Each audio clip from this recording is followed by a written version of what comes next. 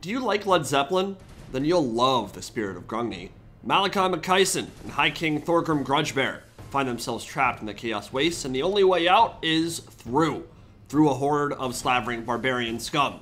So they'll gather their elites to scold and smash and unleash the power of a Thunderbarge, but Chaos has traditionally been a solid counter to the Dawi, so let's see if some aerial broadsides could help in this matchup, or if they'll be trampled underfoot by juggernauts and metal magic. Today, we're using the Thunderbarge mod and giving it a spin for the first time on Warhammer 3. Much has changed since last time we tried it. They can line up for devastating broadside volleys, restock friendly ammunition, flash bomb adversaries to slow them down, and provide aerial support with steam guns, long-barreled snipers, and powerful payloads. The Spirit of Grungni itself is Malaki the Slayer Engineer's famous airship, the second he built after the first catastrophically exploded, and it makes quite the appearance in the Gotrek and Felix novels, carrying them and Ulrika Magdova to Mount Doom somewhere in the north. In its current form, when you use a broadside volley, it will rotate back into a neutral position, then turn back to where it was before to fire, even if it was already in position to shoot, which isn't my favorite thing. Ends up looking a little bit janky, but besides that, and maybe a bit of floatiness and lack of weight, it's a really well-designed unit that is super fun to use, and of course, the Slayer Engineer is a super awesome character that I hope we get to see one day in this trilogy. And as you might expect, it's going to cause some damage on the way in. Coordinate Chaos Warriors will be the first to feel its wrath. Watch that in slow motion, should explode quite a few of them as it slides through the middle of their formation. But yeah, the Spirit of Grungni is unbreakable, with the trade-off being it has a gigantic hitbox, it's very slow, very susceptible to missile fire, and it's always flying. It cannot enter melee on the ground. So against factions with good artillery, like Skaven or Empire, or with powerful flyers that can clear out ground support before engaging, it can be a very risky investment. But if it's able to sit safely in the skies and plunk away, it can unleash some serious carnage, which is the game plan here, as the howling hordes of chaos descend upon our stout Dawi shield walls. Leading the armies of Barak Var in the royal purple, by far my favorite dwarf color scheme, is the High King himself, with the Great Book of Grudges, a big map-wide boost to his army if he drops below half HP, and Oath of Vangren to point out a single target and crush it without remorse or pity. He's backed up by the Skolder Guard, a steam fire regiment of Iron Drakes with high AP values and longer range than the normal flamethrowers. Don't see them often, but they're a really cool unit. And Hammerers, I believe, are buffed as well. There's no evidence in the patch notes for it that I can tell, but they seem to be performing much better in their intended role, and Peak Gate Guard have always been an awesome unit for smashing through chaos. As you might expect, tons of AP in this army, a lot of great weapons to deal with all that armor, Dragonback Slayers in the rear, Thunderers, and some Blessing Charges up front. That is the Dawi build. For the Hordes of Chaos, they sillily decided to pick the pink color scheme when I was purple. How dare they? They've co-opted Azazel's banner, and they don't even have any Seneshi troops in this army. In fact, it's pretty much a Khornate theme. Gorby's Chariots of Khorne, Return to Monkey, and a bunch of great weapons as you'd expect. Marauders and Chaos Warriors in the center with some dual weapons on the flanks, and Khorne chosen all the way on the left-hand side, backed up by some Skull Crushers, and that Chaos Sword we'll look at in a moment. Chaos Sorcerer, Lore of Metal, Forbidden Rod has a 15-second cooldown. Plague of Rust, Searing Doom, I believe those are his only two spells. Khorne Chosen with dual weapons, they don't have that AP symbol, but they have such high weapon strength that their armor piercing still allows them to buzzsaw their way through pretty much any Dawi unit. Skull Crushers and the Chaos Lord of Khorne with his dual axes, flaming, wreathed in lightning, or at least he was in the trailer, doesn't seem to be anymore. Man, his stat line is insane on that Juggernaut. 75 melee attack, 50 melee defense, over 600 weapon strength, and huge charge bonus. Crazy dueling. He can turn most float regiments into Hamburger Helper all by himself. So, Spirit of Grungni has its work cut out for it in this one. Malaki will be working overtime above, ensuring those guns are blasting down the correct targets and eliminating some of those important threats before they ever taste melee. But Khorne Throwing Axemen are on the prowl, and though they're unlikely to burst the airship down out of nowhere, their volleys do hurt a lot, and they can at least force the Thunderbarge to reposition a bit and give the rest of their army the precious seconds it needs to close the gap. Fairly straightforward tactics for both armies here. Chaos, nothing really crazy about it at all. It's gonna rush you down, surround you with a wide build, and try to cut through all your armor. But it's true for both armies here too. I mean, airships don't really change standard Dawi tactics too much at all.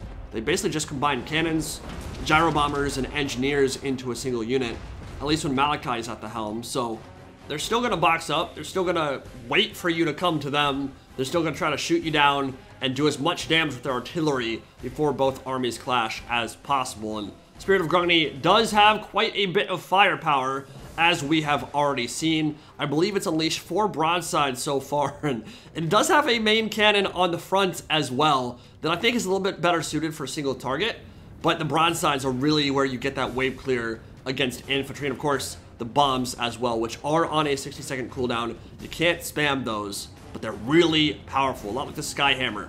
Can pretty much one-shot chaff if you're kind of blobbed up and in a bad position. So throwing axes charging in, trying to bait out some of these blasting charges. They are going to close in a little bit too far. Thunders get a little bit of a volley in there. Marauders will take the brunt of the blasting charges in the center. Time to enact the Immolation Initiative, but this time we're using, instead of napalm, really hot steam, and I guess rudimentary C4. Flash Bomb will slow down the Gorby's chariots. They're moving incredibly slowly right now, lacking pretty much all momentum, not able to bowl their way through the miners in the front ranks. Thunderers are waiting on the wings, shooting in alongside the Scolder Guard with their steam armor-piercing volleys.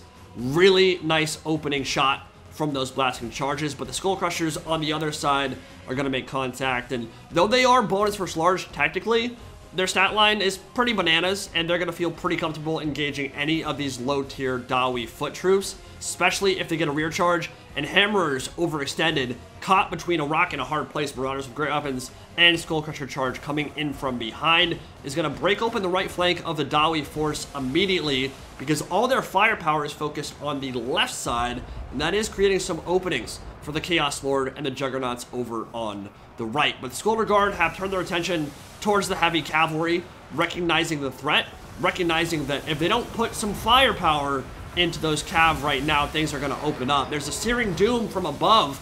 Pretty interesting play there. Not going to devastate the unit by any stretch of the imagination, but at least get it moving. But now the Spirit of Grungni has turned its attention and might look to shoot into the mess devolving over on that side. Thorgrim Grudgebearer with the Axe of Grimnir plunging into the fray, and he'll do his best to tie up the Chaos Warriors that are busting through while the Scolder Guard fire in. And this is just Value City for the Steam Regiment. They have incredibly fast rate of fire, and these Iron Drakes are pretty much a nightmare for Chaos if they are allowed to continue shooting. But keeping them online against the Warriors of Chaos, not the easiest thing in the world.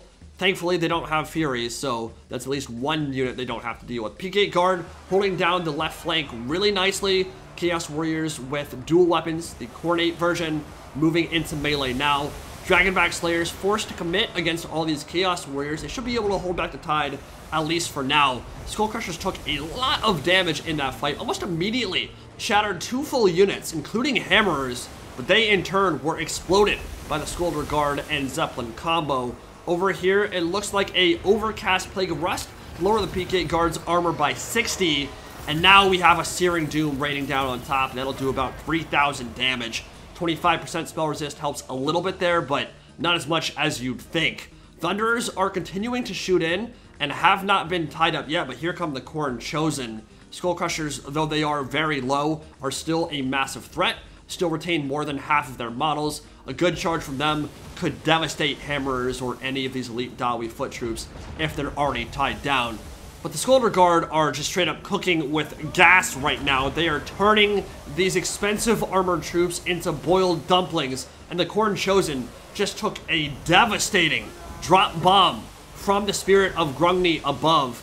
Went down to about 2/3 HP immediately, and the Scolder Guard just have not stopped firing this entire battle, and there are not a lot of fast movers on the Chaos side to tie them up and prevent them from shooting. Something has to be done about those Iron Drakes immediately, or the forces of Chaos are going to be in big trouble. Thorgrim Grudgebearer continuing to lay about, but now the Chaos Lord of Khorne is in the thick of it with his dual flaming axes, and he has 130 armor and a pretty hefty HP pool. Don't expect the Dragonback Slayers to be able to take him down anytime soon, especially when he's backed up by his Chosen, who should be able to slaughter their way through Slayers in seconds.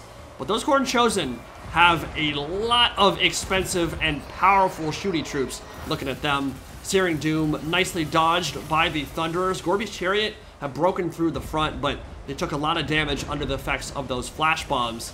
And now the Zeppelin has turned their attention towards the chariots, recognizing their threat. Looks like the Iron Drakes are about to take the full brunt of their charge, but once again, flash bomb, slowing down their maneuverability before they make contact.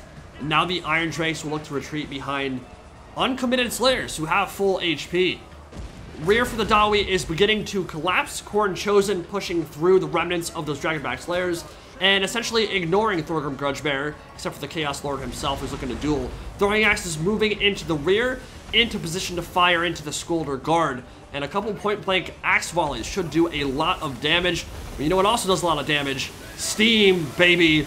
Those throwing axemen are being torn apart by those steam cannons, and as they maneuver to charge in, a bomb drop is going to delete that unit from the face of the planet. Good night. It looks like Nagashino out there. The Takeda cavalry charging in and stopped dead in their tracks by gunpowder and explosives.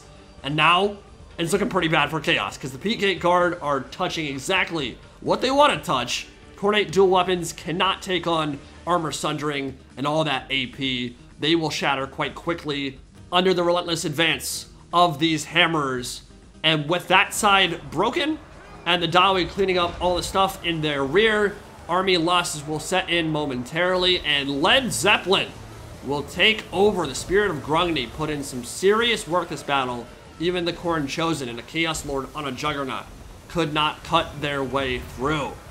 Pretty impressive showing of Dawi firepower there, and perhaps a tantalizing glimpse at what the future might hold for the Dwarfs should they get another free LC or DLC. I think a Thunderbarge would be a pretty logical centerpiece unit in another piece of content for the Dwarfs. So, High King Thorgrim Grudgebearer frankly didn't do a whole lot that game. He didn't really need to. Malaki Makaisson on the Spirit of Grungni, on the Zeppelin, the Thunderbarge, the airship, whatever you want to call it.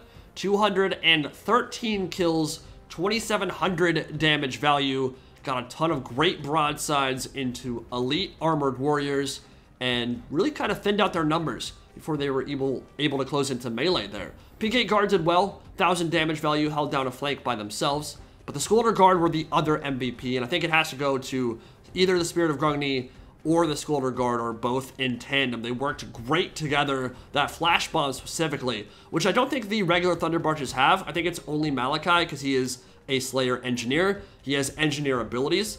That added utility of being able to slow down enemies and then restock friendly ammunition, which I believe he did use on the Skulder Guard to give them more ammo.